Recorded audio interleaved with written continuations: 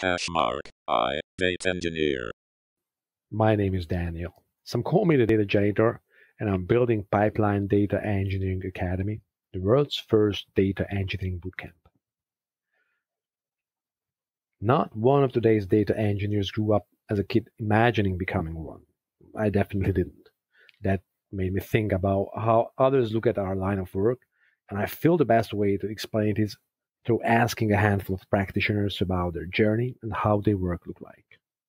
Who are you and what do you do now? My name is Oleg. I'm from Ukraine originally. Now I work in Berlin at HeyJobs. And this is a company where we do performance marketing for like skilled jobs. How did you end up as a data engineer? That's an interesting story because, you're completely right. We are not born as data engineers. Originally, I have a mobile development background. So I was Android developer as I started my career. And when I joined even the current company, I was a mobile developer, but fairly soon I switched to backend development team because, as a mobile developer, I realized that I had sort of like a crisis of my professional technical interests. I realized that I don't enjoy touching user-facing parts anymore, and I was in a constant look how to develop my career further. And I had the chance to jump into backend developments. It was a marketing engineering team where we automated different marketing-related stuff. And I worked on the fairly classic setup, like Ruby on Rails app with,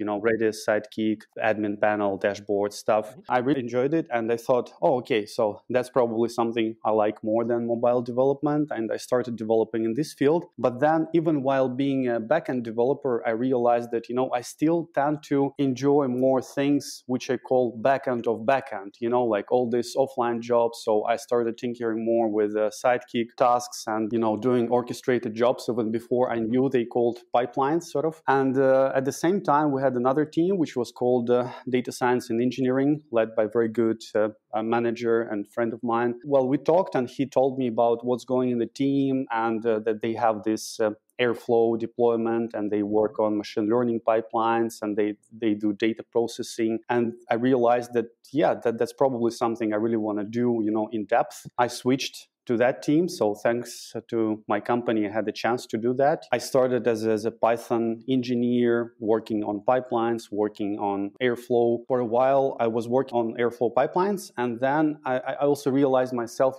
shifting more towards integrational tasks. I became responsible for Airflow deployment itself at company and, different integrations with EMR, AWS Batch, and different AWS products. And then sort of this team evolved. And at some point, we realized that, these tasks that we were doing are not anymore just sort of maintenance tasks or just, fixing things or deploying things. It somehow became a real part of full-time workload at my job. So at some point, we started thinking about establishing data platform. And then over time, this basically data platform evolved into a separate thing. And now it's a separate team. So I'm happy now working on the data platform, responsible for all the related stuff, for maintenance, for basically unblocking other teams working on their data tasks. Thank you for sharing your story with us. What projects, tools, or trends do excite you these days? I'm particularly busy in my mind now with everything related to data quality and data monitoring and data discovery. Out of these, specifically, data quality is a challenging problem now. And out on the market, to my knowledge, not that many tools which are solving this problem. For instance, we're looking now into Great Expectations. Mm-hmm. There is this new tool by Gleb Mejansky called DataFold, where you can compare how data changes depending on the changes in your branches, right? So that looks very exciting as well. Or like few other tools, like I just recently heard about this big guy. I didn't have a chance to take a look at this. What's your outlook? Like, how do you see the role of data engineering changing in the next years? What I can say is that in the future, the technical threshold for entering this data engineering field will be lower and lower because tools are evolving fairly fast. In a few years, even smaller companies will be faster into start using those tools and maybe ready to use data platforms will be more common thing, not sort of privileged now for a smaller group of engineers out there. Thank you. In addition to this, I can also add that I'm not sure what will happen to this, what I will mention now, but I really hope that the attitude will change to the data in terms of ethics of data collection and more attention to keep data secure. Because, yeah, that's a very important topic. Companies collect data, lots of data, and then companies, as you say, collapse, and then they sell this data to another company. Mm-hmm. I'm not sure what will happen to this, but I really have this deep hope that community will start talking more about this, and it will become an important topic, and we will dedicate sort of more time and our attention and effort to sort of tackle those challenges.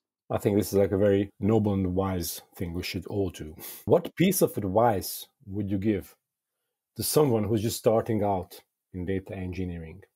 I'm fairly new in the field myself, so I'm constantly learning. What I can tell, I'm not sure whether it works for everyone, but what worked for me is deep dive into the topic, sort of surround yourself with different learning materials, and try to understand the environment, try to understand community, what's going on there, like what are tools out there. Data engineering podcast is every week in my headphones, right? So that's how I actually learned about you and your community in Berlin. So I was very happy about that. So don't be afraid of the breadth of it. I would say first try to turn unknown unknowns into known unknowns. And then, tackle them sort of one by one, okay, so that's a huge field. And actually, that was another problem that I faced, data overload. So in order to tackle this, try to first learn what's the scope of the things out there, and then tackle them one by one. So go in depth for a specific topic. And also it's important for specialization, right? So every engineer wants to be this sort of T-shaped, so know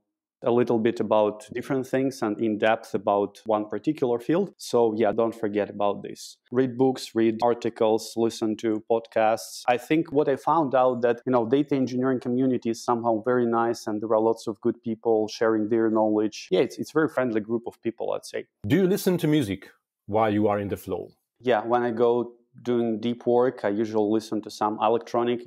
I'm not crazy with genres. I'm quite conservative. I have maybe like 5 favorite bands, musicians that I listen to, like Bonobo, 65 Days of Static, maybe Forest Swords, this sort of stuff. There is a recent discovery I'm happy with. The guy is called Lesin. I think it's hard to pronounce, but I think he's a Swiss electronic musician who recorded also sounds while traveling in Trans-Siberian, and he combined it, incorporated it into his music, and it's really awesome. Thank you. I will check this out. If you are a data engineer and you feel like sharing your story, reach out. I'd be happy to chat with you. #idataengineer